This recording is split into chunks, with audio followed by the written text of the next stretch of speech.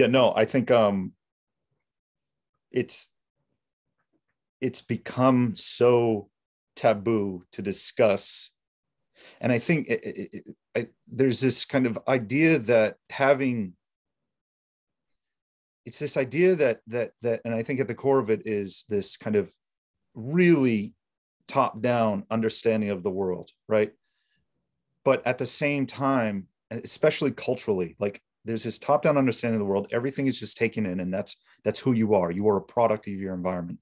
But at Yeah. the same time, the kind of materialistic philosophy is that nothing really matters, right? So Yeah. not only are you told that you are just a vessel, kind of this mouthpiece for what you're consuming, but that underlying all that, it nothing matters, right? Right. And Yeah. I think It's a really that's, awful combination. it's terrible. It's absolutely terrible. And like you just it when you get down to the ground level of like the biology of it, you're not like beholden to it, but you are in a sense, because there is going to be certain expression throughout your life that you're going to have to come to realizations with. Now, regardless of whether or not what you're told about being a man, your experience of what it means to be a man is eventually those things, those impulses, those instincts, those drives associated strictly with being a man are going to come forward, and you're going to have to confront them. And I think the culture now, it kind of monetizes suboptimal outlets, right? Pornography, this video game addiction. You see a lot more people getting in, like people claim that they're atheists, but then they spend 3 hours in line to go see a superhero movie that they've been waiting for so long. Or a concert. Or a concert, right? Yeah. And I mean, like, it's all this outsourcing of a real wanting, a yearning to ground yourself in the experience and live something that is equal parts real, right? I'm not saying that the other stuff isn't real, but they're suboptimal, right? Real, but then in that reality of it, in that grounding of it, that's when you find something, I would say, personally, transcendent, right? Something that is transpersonal, something that goes beyond just me as an individual man. There's the transpersonal for all men, but then for everybody in general. So yeah, it's I don't know. You really have to do mental gymnastics to get away from the reality of the situation. You really have to like kind of jump through all the hoops. You know what I mean? Yes, yeah, definitely. And that the idea, I think it's a very pernicious idea that everything is a cultural construct. I know we beat this to death on this channel, but it's true. Because if you do that, it means there's nothing unique to you. There's nothing you bring to any conversation or situation. You're just a product of, values that were dumped into your skull by your family and the tyrannical culture, that we have. You don't bring anything to the table. I don't want to believe that, and I don't. If there wasn't so much evidence against that, I wouldn't believe it anyway, just because it seems immoral. Yeah. But luckily, we don't have to take that on faith. We know there's a lot. Yeah. But here we are. Here we are. I mean, even experientially, though, experientially, you don't even have to. Experientially, I mean, like everything that you do is packed full of meaning. In terms of, if you really were to like, and for people that are like that are kind of like disintegrated in these ideas and these philosophies that are so just regressive and they lack alignment with true human nature, right? Even if you were to get aligned with your nature and understand the meaning that you just experience on the daily, it's so contra to that those ideas. There's this sort of pervasive allergic reaction to the idea of there being a human nature at all. Yeah. There's a celebration of the infinitely malleable soul of the human condition. And I find that idea terrifying, because it means that any culture can force you to like anything that they want, which is like, no, I don't even want to believe that either. It's immoral too. So So when you have a hard time even getting past the point in the discussion where we say the word human nature, oh, whoa, wait a minute, what's that? You know, we can't talk about that, you know. And I'm like, oh yeah, we can. Yeah, we can. And this biology is the source of it. But when you do that, understandably, I think people are concerned that we will be going back to the 100 years ago time when the same sorts of biological arguments were used to justify sexism and racism and all sorts of horrible stuff. But modern biologists, they don't care about that stuff anymore. Like, they're not concerned about that. How is that relevant now? We don't have to throw the baby out with the bathwater. Yeah. That's well, just because it was hijacked doesn't mean that the better option is a equally as fundamental and dogmatic belief that it's all for nothing, right? And there's no kind of telos. There's no right. Telos. There's no ethos. Like it just because it was used by those with a mass cultural complex, you know, and I would say those authoritarians that still do, doesn't mean that we should ignore the reality of it. And I think the outspoken voice is looking to history that did it right and looking to literature that did it right. And I think Beowulf is a prime example of that. That's right. That's why we're here. That's why we're here. Right. We're here to talk about Beowulf again. That's moving on. Yeah, and it's such a great wellspring I've returned to many times over the years, the poem, because it brings me, it kind of grounds you in a story about someone who is deliberately idealized. And, you know, you can get caught up in the particulars of the culture that it was written in a time of frequent raiding and warfare, you know, but that helps us to understand where the poet is coming from. But at the same time, the poet was not just limited to that. Like there's plenty of works of this time period that's mainly focused on defeating the rival tribe, you know, just slaughtering them in the name of glory of our Lord, you know, the particular tribal lord, whoever it was, and leaving it at that. But the poet was more interested in something deeper, and he wanted to go into the more universal experience. And, you know, was able to use this figurative language that he does to examine, you know, what is the ideal king look like, the ideal warrior look like. And I think we as modern people have a tendency to look back on history and think of the past as being full of, you know, brutish, you know, chest beating guys that, you know, they're just alpha male wannabes and all that kind of thing. And nothing could be further from the truth, I think. Now, certainly those people existed, but they were not revered. They were not thought of as great men or warriors. And women too had their place as well, not so much as warriors, but as peace weavers in this society anyway. We'll get to that later, but let's see, where did we leave off? We left off with Grendel is coming, right? We went through all of that stuff just to get to Grendel. So a couple of things that jumped out at me about this section. We talked about how Beowulf approached the hall with great care, that he respected the courtesies and the customs. And even though the Danes were basically broken by Grendel's constant attacks over 12 years, he didn't use that as an excuse to just come barging in there and, you know, tell them they're all a bunch of schmucks. No, he gave them a respect that they had deserved and earned. And that is the exact opposite of what Grendel does when he approaches the hall. He doesn't observe the courtesies. He sneaks up on in the middle of the night while everyone's asleep. It's very cowardly, you know. And I think the poet is brilliant here in that he shows us how there's similarities between Beowulf and Grendel and the contrasts. And there's this thing called the appositive style that's used a lot in Old English poetry. It's a way of conveying meaning in a more subtle and understated way. So this is like maybe the origin of the classic British understatement. It goes way back, goes way back. So not only do you have the practice of something called litotes, which is where you understate in order to emphasize. There's plenty of examples of this in the poem. The example of that would be something like when Grendel was coming upon the hall, he would not find reason to rejoice.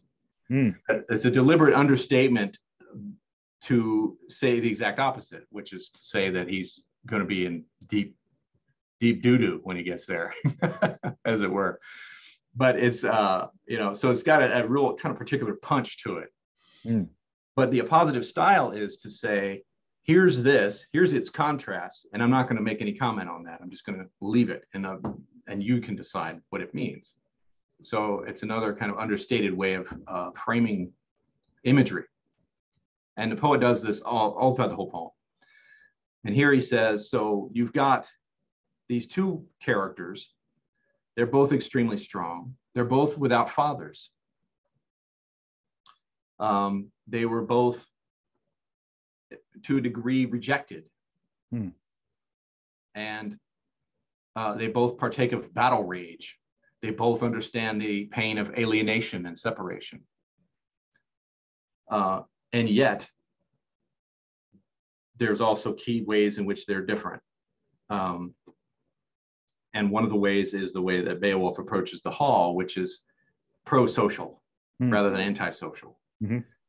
But he does it in such a way that doesn't take anything away from himself, right? I think this is one of the lines that is balanced so perfectly in the poem, is this balance between the warrior and his own pride and his own sense of self-worth on one hand, but then on the other hand, you show some subservience to the greater social milieu that you're in. And how do I balance those two things? Right? I think in our society, we emphasize individuality to such an extent and degree that any sort of allegiance to a collective of any kind is seen as bad, right? You're giving up your individuality, right? You should just be you and do your own thing and go your own way, blah, blah, blah, ad nauseum. Beowulf finds a way to balance this through line here, where Beowulf goes in, he doesn't take anything away from himself while giving to the collective and saying, you're worthy, I'm going to come in and give you, the due respect that you've earned. But as we talked about last video, when Unferth starts to lay into him, he doesn't back down from that. He says, now hold on here, dude. We're going to go, if we're going to go down that road, then let's go. So now Grendel, though, is only about himself. And yet the pain that caused him to act the way he does is still social pain. Yeah. Isn't that interesting? Beowulf's father died when he was about 7, Ecgtheow, on a frivolous raid, the poet tells us. And so he was raised by his grandfather, Grendel. And he was also considered to be an ash lad, right? Which is sort of like Cinderella, but for guys. Yep. It just means that it's a slur, an Old English slur that meant that when time came to go out and go fight, you were lazy. You'd sit over there by the ashes of the hearth. Yeah. An ash eater, right? Yeah. That's another frame. Fire. Yeah. So, you were too lazy to be bothered with such things. And so you were considered cowardly. Now, the poet doesn't get into this until later and tells us in a flashback, well, I was thought of this way too. And then I made a name for myself. But when you get to that point, it echoes back to this episode with Grendel. Yeah. Grendel, who is definitely, as strong as he is, he's still cowardly, right? He waits until the dead of night and everyone's asleep to come in and gobble people up. Well, that's not very, worthy, right? That's not very honorable. So now, here's another interesting thing about this approach of Grendel to the hall. During the whole description of his approach, the poet is basically foretelling us what's going to happen. And so he sets up this really interesting dramatic irony where we know what's going to happen to Grendel, but Grendel doesn't know what's going to happen to Grendel. It's sort of like the further along he goes, the more he's running into a situation that he's not going to, and the poet even gets into his head a little bit, into Grendel's head, and says how he's looking forward to gobbling up men and feasting on their flesh and all this. But he has, he doesn't have any inkling of what he's about to run into, so he's building up Beowulf at the same time he's creating this ironic tension. So it's entertaining, even though I know what's going to happen. It's kind of interesting. And we know he's going to lose. Now, he doesn't do this with the other two monsters. The poet doesn't do this. And there's a very interesting symmetry in the poem where with this monster encounter, Beowulf is guaranteed to win. Right? The poet tells us beforehand that Beowulf is going to kick his butt. But then Grendel's mother comes out of nowhere, and the victory is nowhere near as certain anymore. And going into the mirror to face Grendel's mother is terrifying, and we have no idea if Beowulf's going to make it out. I mean, in the back of our minds, we know he has plot armor, but we can suspend that for a minute. The poet doesn't tell us flat out, right? And then with the dragon, it's the exact opposite. We know he's going to lose because the poet tells us. So isn't that an interesting counterbalance? But I think it tells us, if we go with our analysis as Beowulf is a symbol of a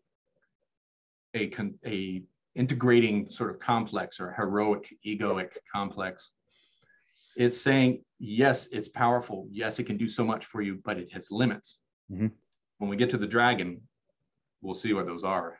And even with Grendel's mother, we can see how challenging the limits of this power is. And that's, I think, extremely important. So we were talking about, outside the video, we were talking about humility and how important that can be when you're facing intense affects and that sort of stuff. That humility is the first round of your defense in a way, is don't bite off more than you can chew. And again, even Beowulf does that. He says, I don't know if I'm going to win. He doesn't know if he's going to beat Grendel. He takes his armor away and lays down his weapons and says, I'm going to fight him mano a mano. And then he says, and even then, I don't know if I'm going to win. All I know is that I can give it my all. That's it. And that's so subtle and yet incredibly important, because now I'm investing all of my energy in that which I can control only. Right? So, so Grendel comes in. He comes in a way that's completely opposite to Beowulf, even though there's a lot of similarities. The poet even sometimes uses similar phrases to describe the two of them, which I think is interesting and probably deliberate. And yet they could not be more different. Another thing I noticed here too, and then I want your thoughts, is that the monster fights, as you're reading the poem, it's almost like the poet somehow shifts gears when the monsters show up and you're in this sort of dreamlike world. And then when they leave, you're shifted back to a more grounded, like standard kind of Anglo-Saxon world that's described in this very realistic terms. And it's, I don't know how he does it, but it just shifts like that. Like as soon as the monster shows up, it's like we're in another world. And I think, again, that's, it may have been deliberate, may have been an unconscious sort of choice for the poet, who knows, but it really works. It really works. But that's a whole lot I just threw at you. I wanted to get your thoughts on up to this point. I think that the otherworldliness of these fights is almost like this kind of introduction of an unknown, right? It's simultaneously representing something that is very much real, but something that is very much just happening in a kind of internal space, dreamlike space, potentially. Yes. And I think with Beowulf, there's a multiplicity of interpretations you can insert into it, but I think the through line for me is that it's an understanding of like that heroic kind of counter complex that is coming from not only over the ocean, over the distant land, right? Over the distant past, right? From afar. Yeah.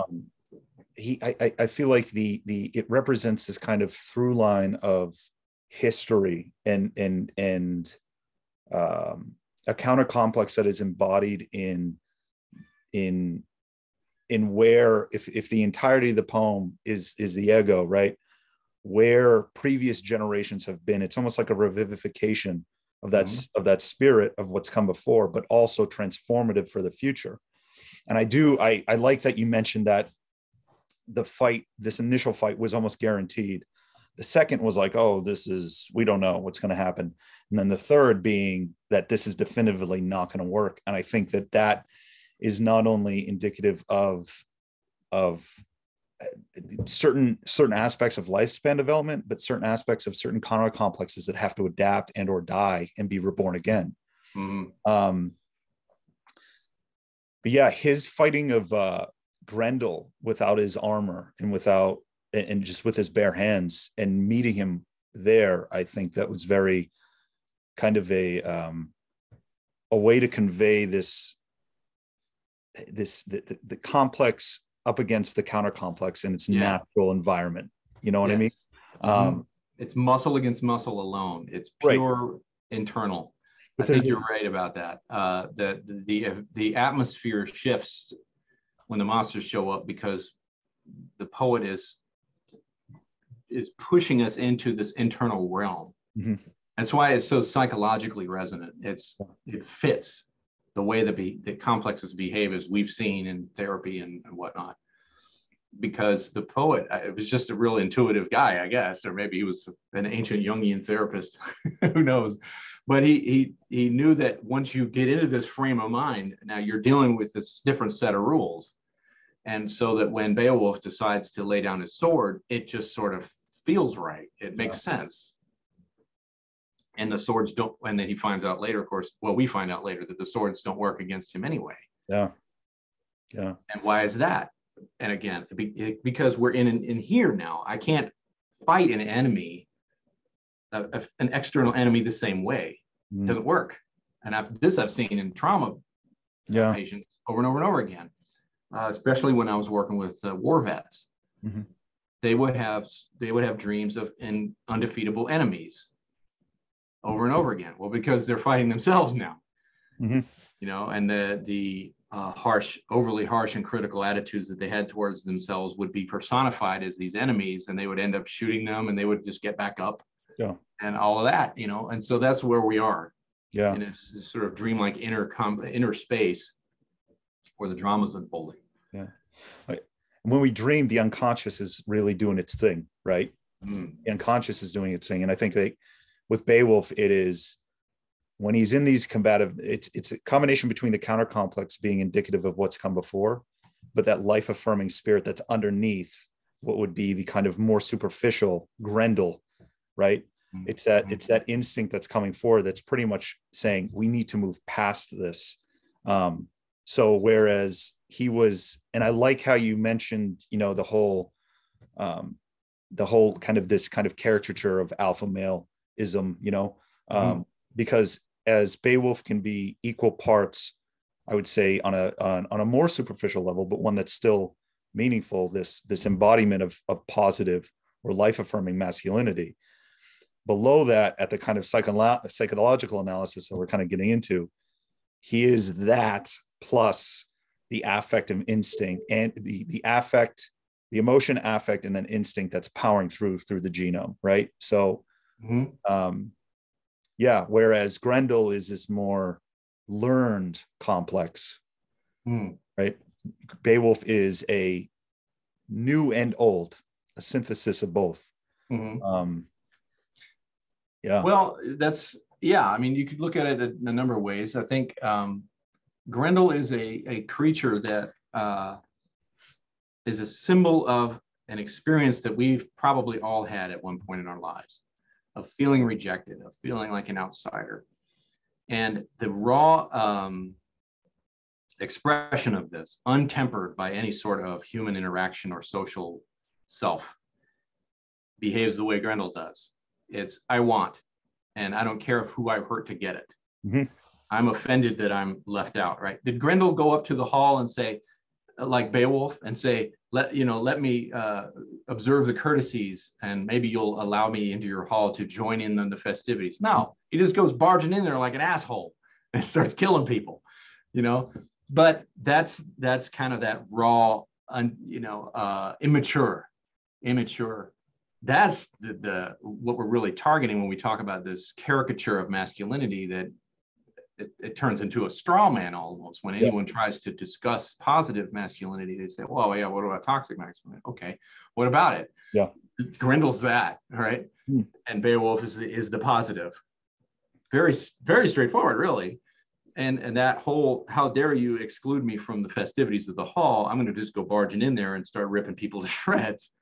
That's what we're targeting here, But you could say, oh, that's the instinct. You could say that's the primitive instinct, and we need to learn how to not be that way. Partially, it's an immature expression of that energy, I think. And that Beowulf shows up from, again, afar, which is an indication that it is also natural. It is also an instinct, but it's a counterbalance. It's the homeostatic mechanism that kicks in. When this is around, this one comes up and says, hold on now. Yeah. We're gonna have to sort this out internally to achieve victory.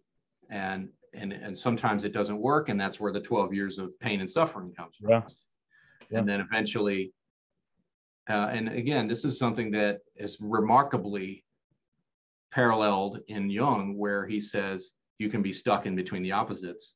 And sometimes the only way to go through it is to just stay with the tension of the opposites and wait for that third element, the transcendent function, to provide the solution that you need. And then you learn how to outgrow the conflict. Yeah. And the conflict is no longer relevant to you anymore. I think the opposites are what we perceive. It's a perception, right? And I think at the core of both, if we're qualifying Beowulf and Grendel as a counter complex and a learned complex, a maladaptive one, four of them is the same instinct, which is kind of this kind of care, this social acceptance. Yes, that's right. And where one is indicative of that natural through line, the other ones, and I think the author did a really great job here, because it wasn't Grendel's father, it was Grendel's mother, right? And I think that is if we're kind of looking at it broad strokes in terms of where maladaptive complexes might come from, a severe mother complex that, and this is also why and we'll get into that, but I think this is why the counter complex that was, and it again, something external, internal, that was very synthesized there in Beowulf. I think him combating Grendel with his bare hands was something of an ego taking a new position of strength in saying, I can do this. And by him not killing Grendel, right? But yeah, I mean, he inevitably did. It was taking his arm, right? Siphoning off his ability to continue to consume, right? So like when you are, and we did talk about it earlier, how these complexes can have this kind of, they do siphon off libido, and they do siphon off, it's almost like gravitational pull towards them. Yeah. When you introduce something that is when you have something that was ego aligned in the sense that, or ego identified in the sense that these 12 years, this entire kingdom believed that this is always going to be the way it was. Then you have a separation there. You then have an ego that is presented with something that is a new solution. And I think throughout the entirety of the poem, you see a new solution, and then really that peak, and then a descent again. And then eventually there'll be another peak, and then a descent again.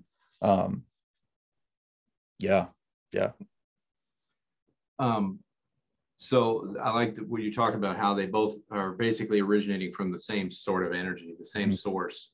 And I agree with that. I think the poem just shows that in the imagery, and showing how that's what the point behind them being so many similarities between the two characters, Beowulf and Grendel. And this is not something I've observed. This has been observed for many years by a lot of analysts, people analyzing the poem. And the thing that jumps out at me is the fatherlessness, right? So when we're asking ourselves, why is Grendel so immature in his expression of social connection to the point of just rage is the only thing he's got going for him. And it's not that Beowulf doesn't understand rage. He uses battle rage to fight Grendel and to fight others too. Actually, at one point, they're describing this battle where he bear hugs a guy to death. Right, this is later on in the poem, through his, battle rage. So the rage is not the enemy here. Yeah, it's how it is used. And so you ask yourself, okay, well, why is Grendel like this and Beowulf isn't? And it's the difference in relation to the father. Grendel doesn't have one, but Beowulf doesn't either. However, Beowulf looked to others to fill in that void. So, and in his case, it was Hrethel, his grandfather, who filled in that gap for him and helped him to develop and mature to the positive energy that we see later. And I think that's really, really critical. Yeah, really critical. You had something that was very much just resentful in terms of it not having what it wanted, right? And again, it got stronger and stronger and stronger the more it kind of was allowed to propagate. And that in of itself can, again, like I look at Grendel, if Grendel's a maladaptation, I mean, that is something that can be stable or can feel stable. It's like, at least I know what to expect. But in reality, it's just, it's, and I like how the author really, although it is very dualistic, but I think for good, just in terms of the times, in terms of how it was being expressed, like qualifying Grendel as evil. Like, I don't see him as evil. I empathize with that on a psychological level, but I think that evil is like that which it corrupts. And by Beowulf having something of a positive influence in terms of how to act in the world, right? And be given that confidence, and that counter complex being introduced to Hrothgar and the kingdom as a whole, Grendel being that which destroys itself inevitably, and not having that through line of connectivity to the past, aside from his mother, who might have just not been the best kind of mom, yeah, in a way. Well, and it's funny you say that.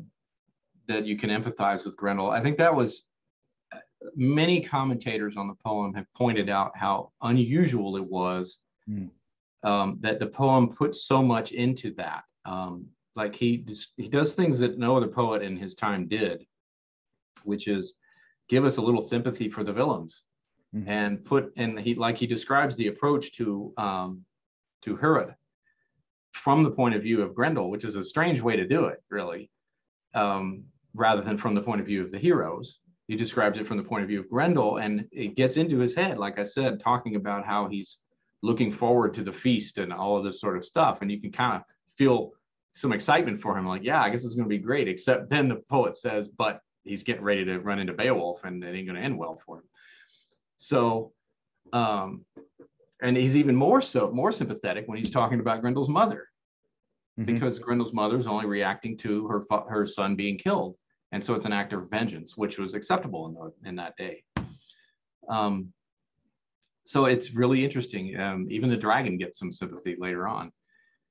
And so I agree that it is easy to get locked into black and whites and all or nothing and dualistic sort of ways of thinking there. But even in this case, unusual for his day, the poet mitigates that to a degree and says, it's not so much that he's just pure evil and that's that, which is too easy. Yeah. It's rather that he is self-destructive. He's destructive and self-destructive to others and himself. And I think it's very strange the way that the battle ends up, except it's psychologically, it's perfect. But if you don't think of it that way, you got to scratch your head over, okay, he just grabs his hand and then that's it. That's the battle. They're just hand gripping each other. It's like, what is that? The meme of the two guys going raw with the big muscles, you know? Oh, Arnold Schwarzenegger and was it Carl Weathers? Carl Weathers. Yeah, Predator. From I love that. Predator, I think. Yeah. Or one of those 80s muscle movies. Yeah, action movies. So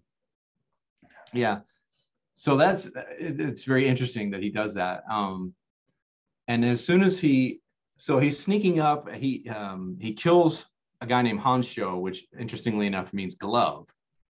The name means glove. I don't know if that's intentional or what, but the hand imagery is just all over this next part, because he reaches out and then Beowulf grabs him, and immediately Grendel knows he's outmatched, and he's trying to escape. And the thing that jumped out at me about this, again, we're in the dreamlike atmosphere, so it's an internal conflict. And as a destructive complex, Grendel behaves just exactly the way destructive complexes do. As soon as the ego knows of it, it tries to flee and squirrel itself off to the unconscious. And that was just, that was nothing. Yeah. That's exactly how it is. And now, I think the origin of that is the ego saying, I don't want to be associated with that part of myself. Right. But Beowulf says, no, he's here and he's going to be dealt with. And there's no, skittering off to the darkness. No, I've got you, and you're staying here. But he doesn't rip his arm off. He just holds him there. Isn't that strange? It's so weird. You would think in a medieval battle, it's like they'd be punching and I don't know, choke slamming him or something, right? Doing some fine WWE moves or something. But no, he just holds him there, and Grendel rips his own arm off trying to get away from him. And from the point of view of like a story of something that actually happened, that's just the weirdest way of ending a battle between a monster. But psychologically, it makes perfect sense. And it shows that the self-destructive energy of that immature sort of masculine energy, and where it leads when it runs into the counter complex, which is incorporated the social self. I'm going to go through the work and the humility to engage and embed myself in a social context by observing the courtesies and showing respect to those who've earned it, etc., while not diminishing myself. Very important. And that's what gives him all of his strength. That's what makes him as powerful as he is and able to defeat Grendel. So it's a very interesting way of showing with the appositive style. Here's what I do with alienation, separation, and fatherlessness. I can either be Grendel or I can be Beowulf with this. If I'm Grendel, I'm destroying. And that's the natural reaction. It's not necessarily to be denigrated as evil, but it is more a cause and effect.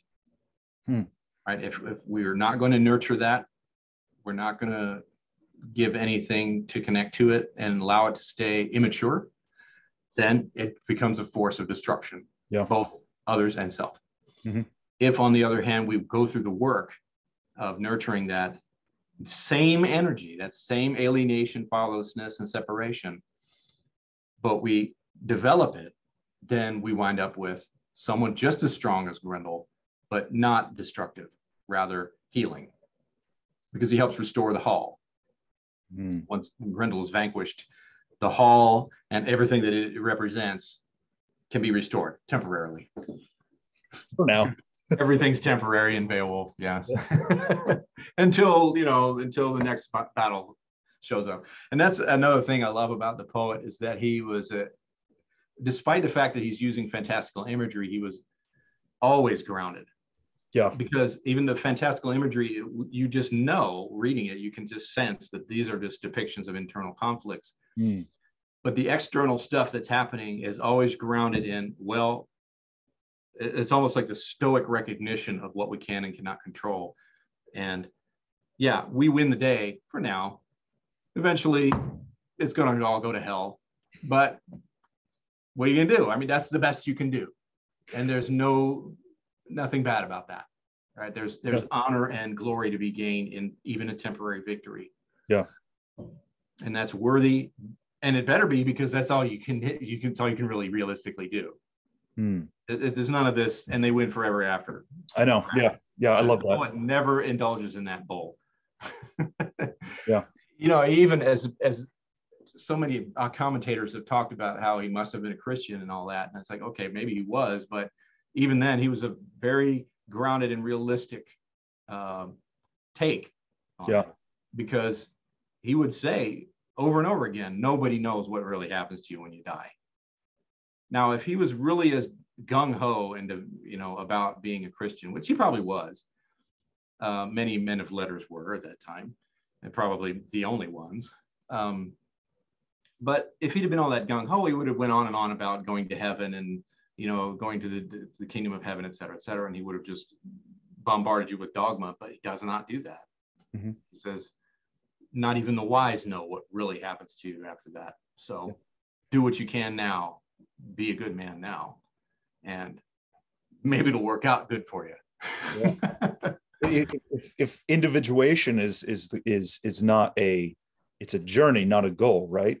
And it's a process throughout life. It never ends. And I think that's a very naturalistic way to look at not only a process of yourself unfolding in the environment, in the world, and understanding who you are and how you interact with the world, and having kind of that reflexivity to push away from, I would say you could things like Grendel, which are like these kind of complex definitives, right? That you might have learned or you adapted in a certain way, and it becomes habitual, but then eventually negative. I think if individuation embodies that, I think this is a great analogy for it, a great metaphor for it, because it is. Yeah. I mean, even Beowulf isn't lasting. Even Beowulf isn't forever. But it's the courage and the strength to just say, okay, like when he's grasping his hand, he's just like, I mean, like you said, he didn't rip his arm off, right? So if that's rips his own arm off, right, exactly. So like it's almost as if I am so adamant and resolute in my own fortitude, in my own strength in this moment, that I don't have to do anything else. I don't. And eventually maybe I will, but right now I don't. And when the complex is faced up with that, I mean, it's simultaneously a recognition of why it may have seemed to have served a purpose. I mean, it served a purpose in a way, but it runs away, it bleeds out, it eventually gets siphoned off. Right. Doesn't it have runs out of energy. It runs out of life. Yeah. Depicted as blood, which is a very common dream image of blood equaling life. That's a metaphor we use universally. Yeah. And the imagery of the hand is very interesting, because the hand is a universal symbol of the will. Yeah. And if you differentiate into masculine and feminine, it's another universal symbol, because male and female hands are morphologically different. Mm-hmm. And the male hand, it tends to be used to symbolize virility and power, whereas the female hand tends to represent soothing and healing. Mm. But just in general, outside of that differentiation, the hand is a symbol of being able to enact the will. And I think the reason for that is because of the very large amount of the brain that is devoted to hand manipulation. So that when I want to do something, a natural symbol for that is and this is all embedded in our language too, I'm grasping what you're talking about. This is why all the superheroes, when they're shooting their laser beams and all that, have to do this stuff, right? Or the force, right? I have to do this to use the force. Well, why? I'm not touching it. What the hell is this stuff? Yeah. It's because it symbolically makes sense. Yeah. And it's just internally and using the imagination, it says, okay, it's as if I'm touching it with my hand. Even people who are born blind, like children who are born blind, when you ask them, what is it like for someone who can see? They say, well, it's like they have a superpower that they can touch things from far away. Right? That's what they'll tell you. And I think that's brilliant. It's really cool the way that they do that, because it is kind of like that, and so that's why we'll say that the hand of God, they can feel the hand of God operating here. It's like, it's not a literal hand reaching down and going, right. It's not that. Yeah. It's a metaphor. So, and that's all over this imagery, right? He grips, and they're grip to grip.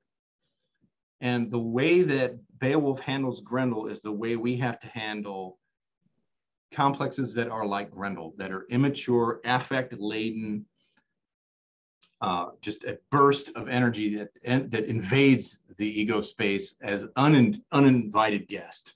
And you've got this feeling, you know, anytime you think of this, this is where I love this. You can think of it, Grendel bursting in on the hall. If you get a sudden feeling and you don't know what it's about, it's full of anger and irritability and resentment, and you know it's not right. You deal with it the way Beowulf does. He grabs it and says, I want to know more about this. What is this? What are you all about? Yeah. I'm not going to shy away from you. I'm not going to tell you to go away. I'm not going to try to destroy you. I'm just going to hold you here. Yeah. And the way that it behaves is just the way Grendel does. He tries to flee, and you're like, oh no, you don't, get back here. And their battle now, the poet says their battle shakes the hall and it wrecks the place.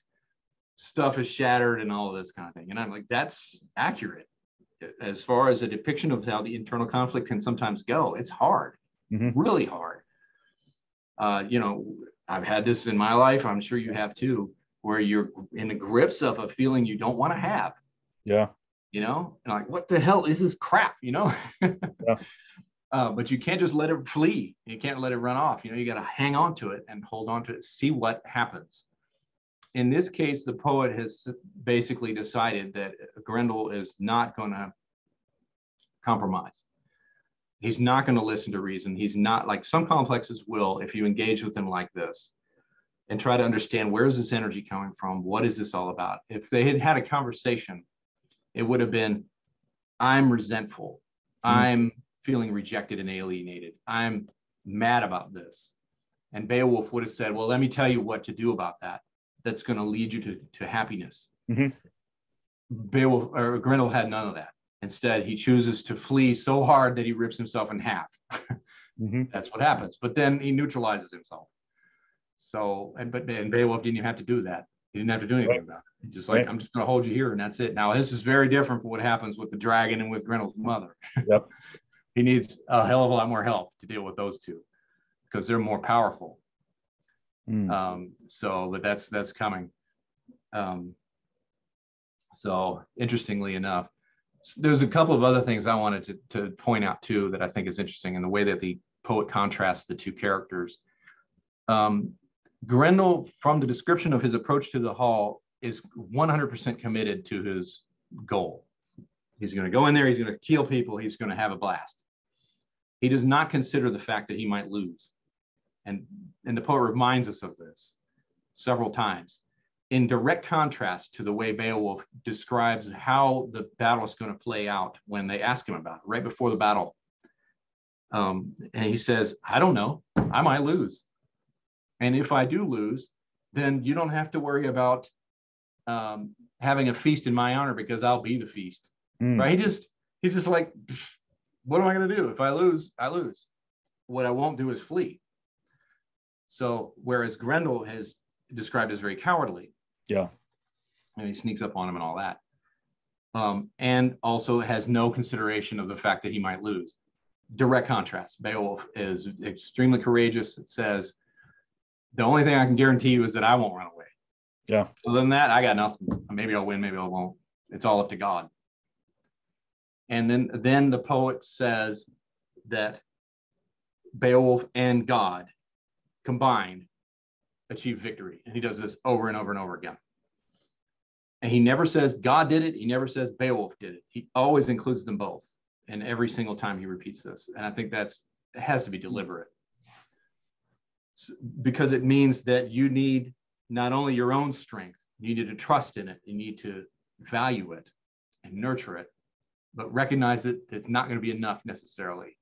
And you also don't get to just say, well, God will save me and I don't have to do anything. Yeah, right. That ain't going to work either. Neither one of those things is going to fly. You got to have the combination. I think it's brilliant. Yeah. And I haven't seen a whole lot of folks comment on that. A few point that out. And I think, but man, that is psychologically the truth. It's definitely how it works. The ego can't do it all by himself or herself. So thoughts? alignment and misalignment, right? So if I mean, a Jungian might call it the self. Below that, it might be the genome, right? And the counter complex that is Beowulf, that is a combination between what is this kind of idea plus the experience of knowing that you are in a continuation of a naturalistic line. There's a telos there, right? A through line. Mm-hmm. That is the utilization. That's the understanding. It's both a humility in saying that there is something beyond me at work here, something transpersonal, the objective psyche, the collective unconscious, the personal unconscious, you could call it God, you could, whatever you want to call it, that is working through the character. What is Beowulf? Whereas Grendel is more indicative of something that was unmet at its core, right? That instinct that was unmet, but it's not connected. Right? It's resolute, it's ossified, it's stagnant. It's like, yes, no, I am everything and I got this, I know. But his cowardice is in that when he's confronted with something that is representative of something much deeper, right? Yeah. God, the self, the genome. It collapses. It can't. It rips in half, literally. Right. Something much more than, it's like, oh, well, no, I'm so scared of this. Like, this is beyond me. Right. And I think that the fact that Beowulf was unsure and willing was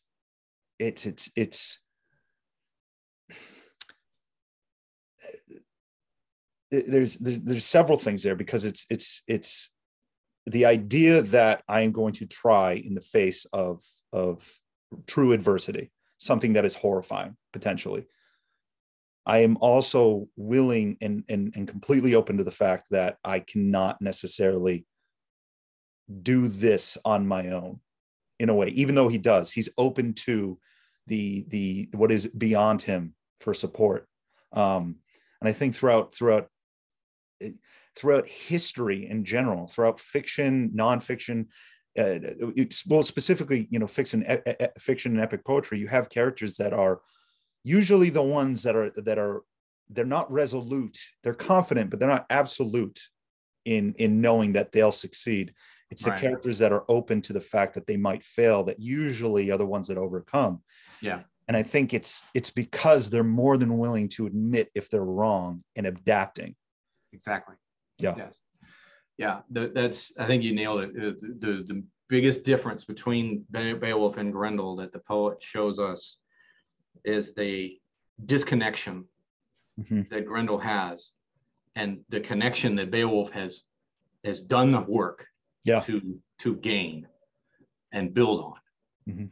And the drive to greatness and power and strength is not evil. It's not evil here, or it's not evil in general. It just is. It's a thing that we do because dominant animals reproduce, so that's why it's there. But as it turns out, there's a way that can be expressed that is destructive, even to the self, and there's a way that is not destructive, but it needs to be tempered.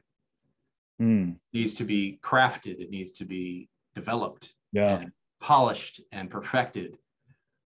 There's a lot of this stuff in superhero stories because they are aimed at primarily, I think, at young adults and like new adults, and they're just trying to figure out, how do I navigate the world? How do I try to embed myself in the social structure, or do I try to push into untold realms of immense power, right? And of course, in a lot of the superhero narratives and like anime stories and all that, there's a lot of depiction of characters trying to get more and more and more powerful. It's like we've talked about Demon Slayer, the anime. That's a relatively new one, and that one's very much got that theme running right through it. But and maybe we'll do a video series on that, because that's a really cool, the way that they handle the demons and the progression of the hero is very interesting in that story. But again, it's the same old thing. It's the same old thing of, what do I do with this drive to become more powerful? Do I create my own little bubble like Grendel does and think I'm the strongest? I don't need anybody or anything. I can do whatever I want and I'll always win. And then, of course, come crashing into somebody who's inevitably going to be stronger because there's always a bigger fish, right? Just like Qui-Gon says in the in the Phantom Menace, always a bigger fish, right? Or do you do like Beowulf, who says, I'm going to continue to strive to be stronger, to be better, to perfect, but I'm not going to delude myself into thinking that I will always be the best and the strongest, no matter what. Even though the poet is basically singing his praises the whole time, Beowulf is not. He doesn't. He says, I'll do my best. And that's what I got. Don't disrespect me.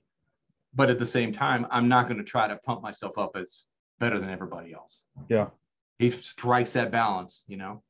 And so it's a very interesting and I think very necessary statement for young people, particularly men, to hear about how to develop a strong sense of ego strength. Mm-hmm. Without falling victim to narcissistic, immature defenses and, getting all wrapped up in that. It's not like you were saying how before, like some other folks might say, burn away that tendency. You can't. It just comes out some other way if you try that.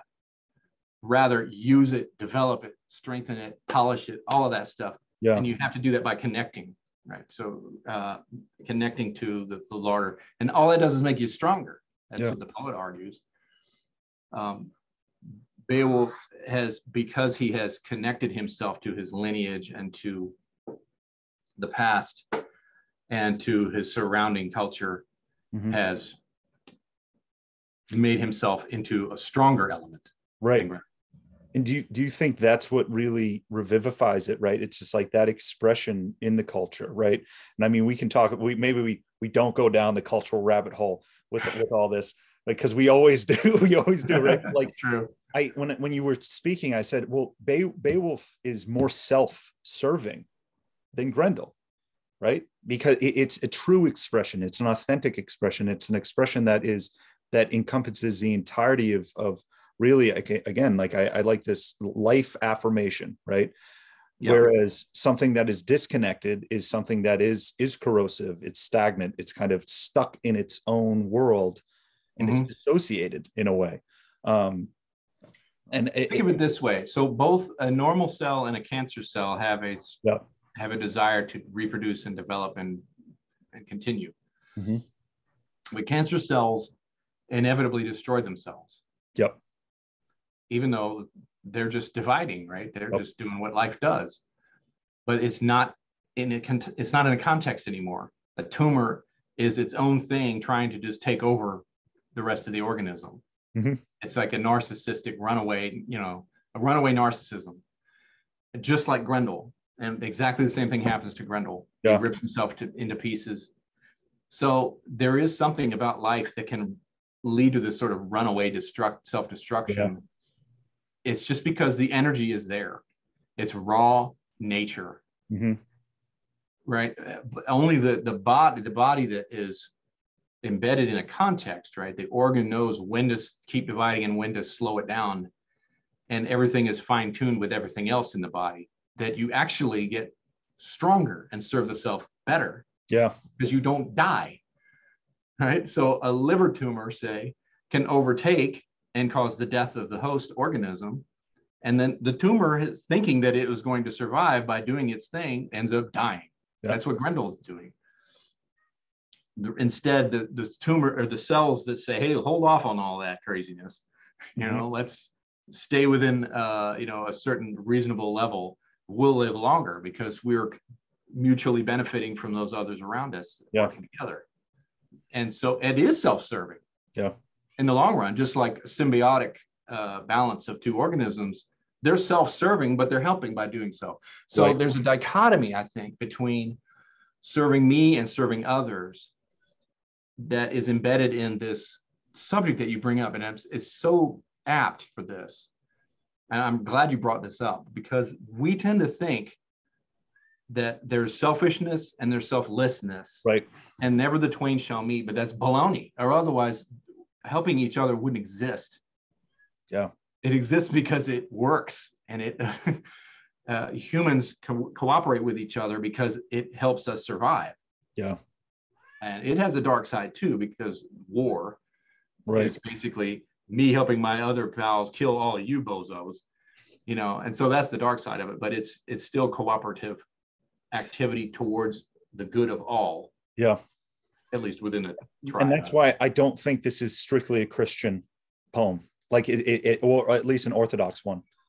You know, definitely not. Yeah, it's not occupied with dogmatic matters. That's right, because it would be on the opposite side of that polarity, where Grendel is that kind of over-consuming hyper animalism that it eventually will destroy itself. Mm-hmm. On the other end, Beowulf does not exemplify this idea that you should just allow and not serve yourself, and I think that is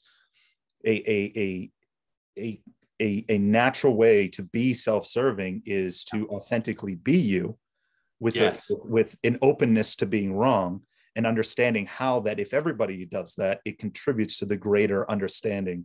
Brilliant. Absolutely.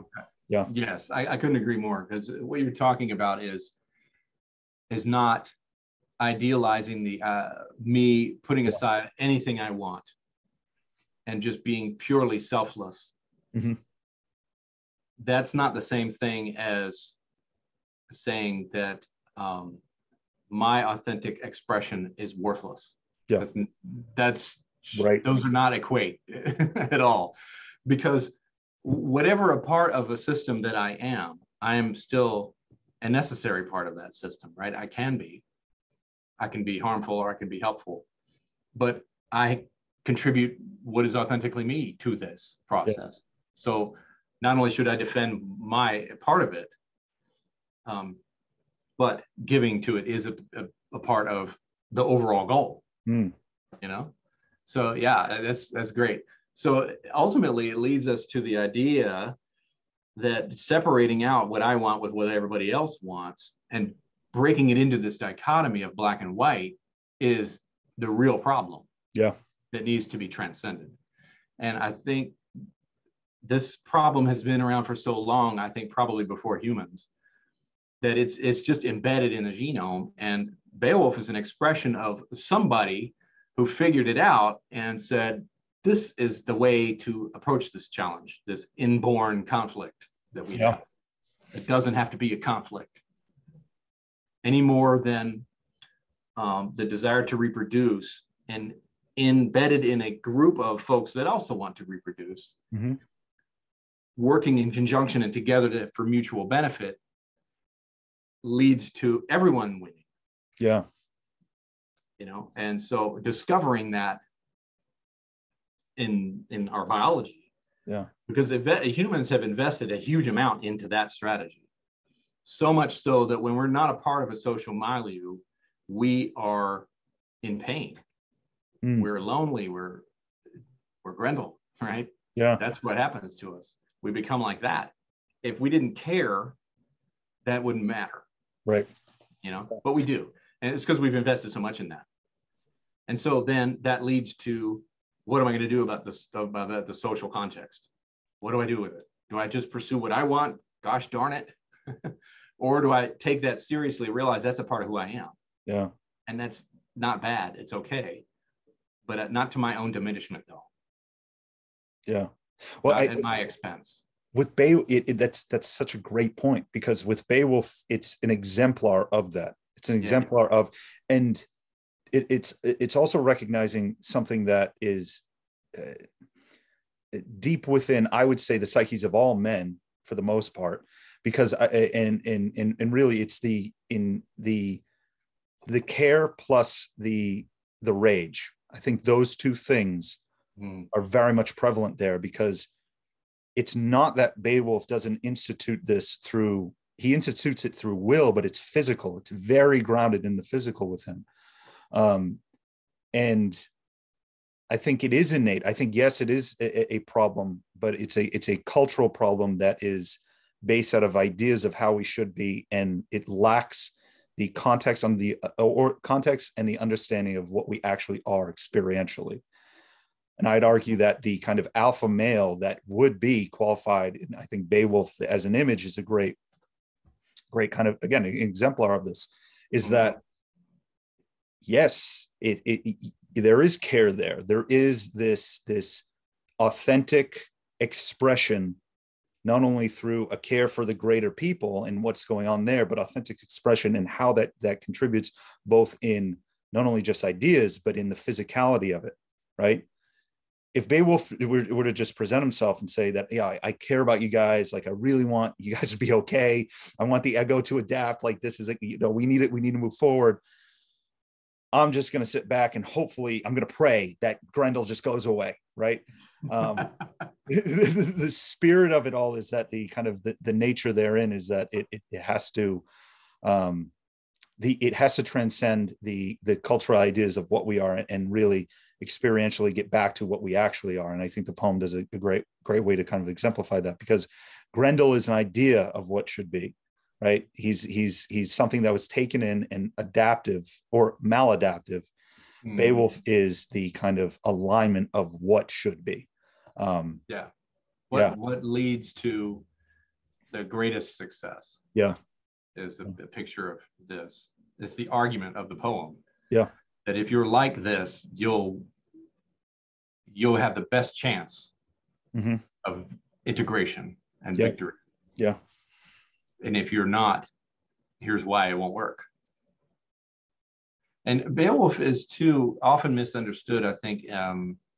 If you look at some of the woefully inadequate adaptations of the poem that are out there, and even just sort of commentary on it sometimes is way off base. They portray him as this kind of big, boastful musclehead, and he's not that way at all.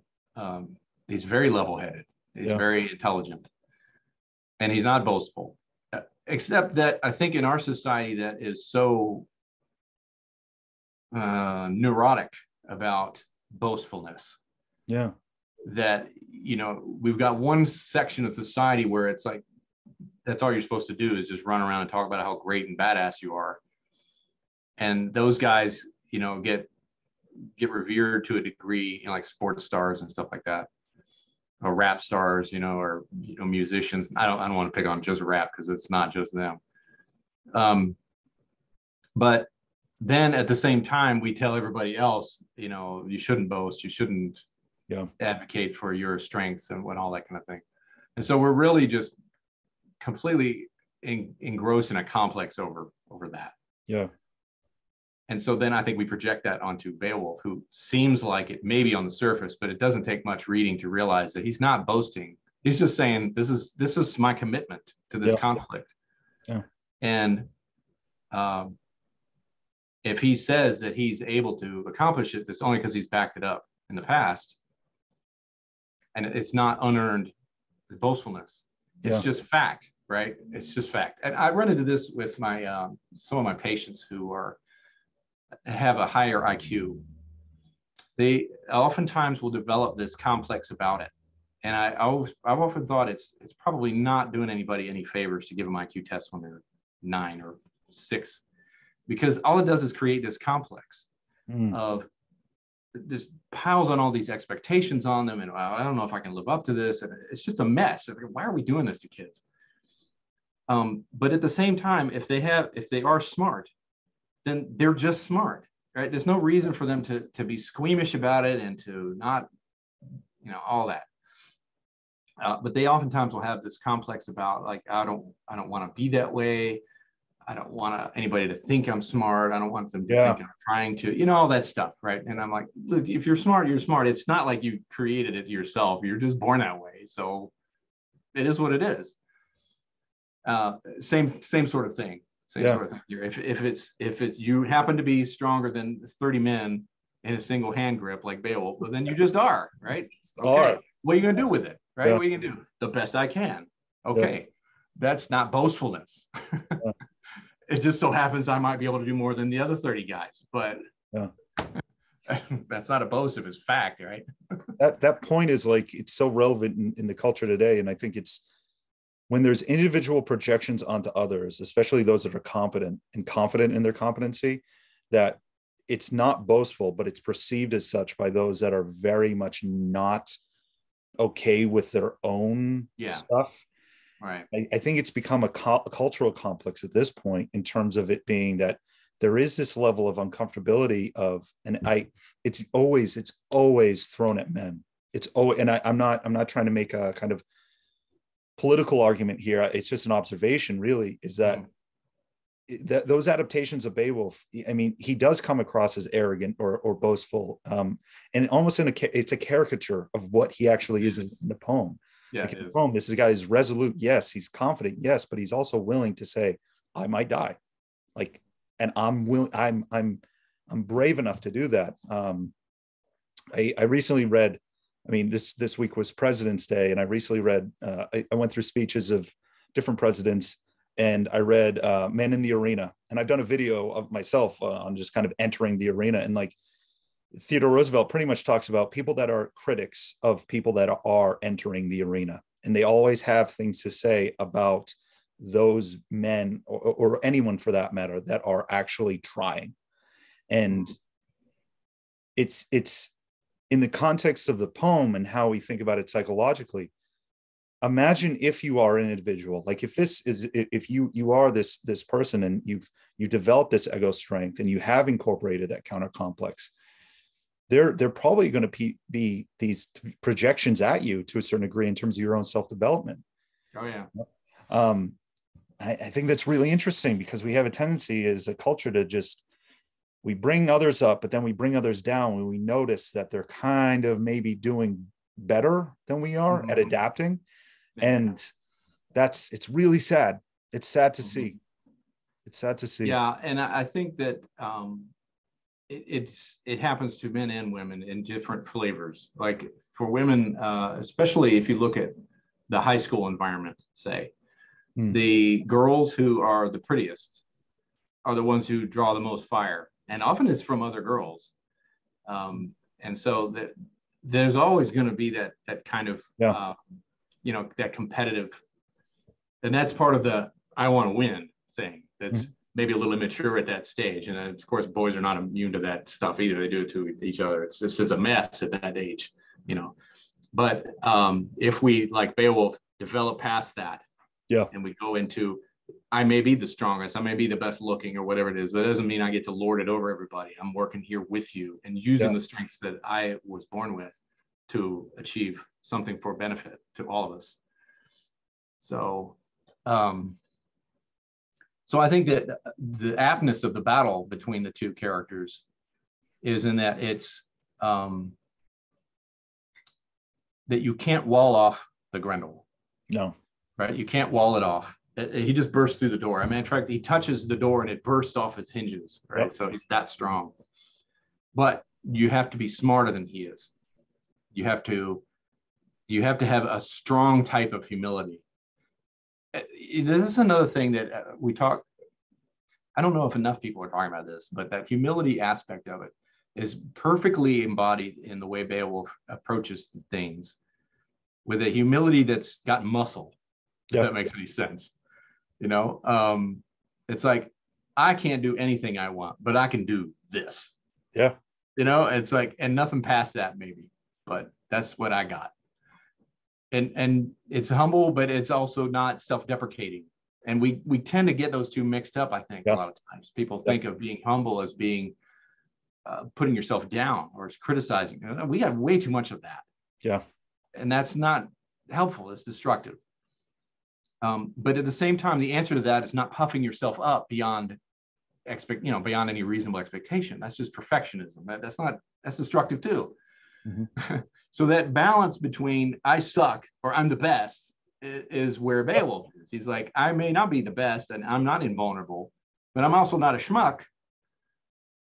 And so Grendel thinks that he's the bee's knees. He thinks he's invulnerable. So we have to be smarter than that to defeat the Grendel. We have to know his origins. We can't count on weapons, right? We can't use tricks. That's why the weapons and the swords don't work on him. Weapons, I think, are being used as symbols of tools of the ego, like tricks of the ego. Sometimes it works. And this is coming from Jung. who talks about swords as being that cutting and dividing and reducing. It's an intellect, a tool of the intellect. The sword is a representation of that. It can also mean a representation of the soul of the warrior. That's a common theme that you see throughout mythology. So there's more to the sword than just the cutting part, but that tracks, I think. And that doesn't work against Grendel. You can't outthink, you can't out analyze him, right? You got to grip it with your physicality. Yeah. Except again, it's all internal, right? But it's still physical in a sense. I don't know if that makes sense, but you're not outthinking it. You're not just BSing yourself out of it. And that happens. You know, we outsmart ourselves and think, oh, well, I'm just too smart for this. And then he shows up and beats your butt again. Yeah. It's like saying Grendel's an imposter. It's imposter syndrome, right? I look at this sword as, let's write a list and see, like a pros and cons list. like let's and I think it's like it's representative, like this cognitions and abstractions that don't work, right? Whereas the grip is that it's all right, this is nature, this is the kind of the meaning of the psyche. And the humility in Beowulf is, I would say, the humility in any of us to say, okay, I'm confident, I'm humbled by my instincts, I'm humbled by my unconscious as to what it can provide me as an ego. Like my ego, I'm humbled by it, but I am confident in trusting that part of me that wants to be healthy, that wants to be well adaptive, that wants to achieve things, but also be social, that wants to really live a fulfilling life. I trust that part of me. It's beyond me, but I trust and I'm confident in it. And I think that's what Beowulf really is. And to kind of come at a complex like Grendel with just cognitive ruminations and ideas is not necessarily going to work. That's why the swords don't work. They just bounce right off of them and you're like, oh great, now what? Which is very common if you take an overly abstract way of approaching therapy. These people that do this sort of cookbook CBT approach, and I always teach my residents and students that there's a good way to do CBT and then there's a crappy way to do CBT, and high quality CBT is highly effective. You got to do it right? You can't just cookbook it. You can't just abstractify everything and intellectualize everything, because it doesn't work. And they'll get to a point where they're like, I feel a certain way, but I know it's irrational. And well, calling it irrational doesn't make it magically disappear, though, does it? No. Okay. No. The sword bounces right off of that. It's like, oh, what are you gonna do about it, boy? Exactly. Smack you around some more. Here's 12 rules, 24 rules for life, and that's gonna make you amazing, make you better. Right? Burn off your dead wood. Okay. Let me think about burning off my dead wood all day, every day, and that's somehow going to get rid of my depression or my anxiety or the fact that I have panic attacks, or my addictions. Like it's it doesn't work. It bounces right off of it, and maybe to some degree there's some truths in cognitions in their external actions and how they can like kind of amplify certain behaviors that work. Like I think that's spot on. But like, no, like you come at something that's lasted 12 years, qualifying it as irrational. Okay. So what? Now what? Go fuck yourself. Like it's not gonna work. Not gonna work. No, and there's one other thing too. I almost forgot about this. That the poet makes a special attention to is his awareness, about Beowulf's awareness, right? So Grendel sneaks in there, and all of these monsters always attack at night, which is a symbol of unconsciousness in a diurnal animal such as we. That's an easy thing to think, easy symbol. That's why it's universal. And so he sneaks up. Everyone else is asleep, but Beowulf is not. So then that is emphasizing then that this counter complex has a heightened awareness, and that's where the strength comes from. That's why when he grips him, he's got him in an iron grip, because his attention is focused on the complex.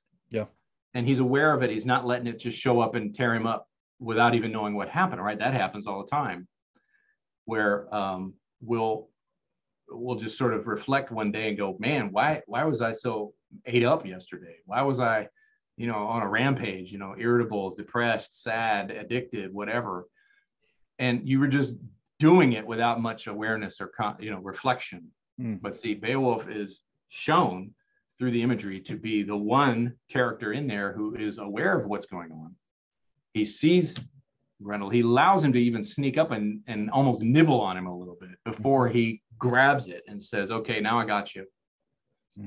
And I remember when I was writing the book about this, I talked about how when you're dealing with these affects that are very immature, primitive, whatever you want to call it, you want to bring it in and really feel it. The way Jung put it was, you got to understand your feelings, you have to feel your feelings. Yeah. You gotta really get into the nitty gritty of it before you can start to try to engage with it. And the tendency is to defend against it or flee from it internally. And the depiction here is to let it go all the way in so that it's within hand's length, so that I can then grab onto it and really zero in on it. And that's the only way to deal with it. Yeah. That's the only way to deal with it. Yeah. So there we go. We got Grendel sorted. It's done. Sorted. Yeah. He's done. he's walking home. He's bleeding out. Yeah. Something else lies ahead for Beowulf for the entirety of his, not only him, but the kingdom, Hrothgar in general, everyone. Yeah. So defeating Grendel has the consequence of bringing the wrath of Grendel's mother, who shows up in the next stage, which we'll talk about her next time. Tune in next time. All right. Tune in next. Beowulf Part 3. Yes. Grendel's mother gets revenge. Parental transferences, mother complexes. Yes. The complex strikes back. Yeah. All right, Dr. G, this was great. I look forward to next time. All right. I'll see you later. See you.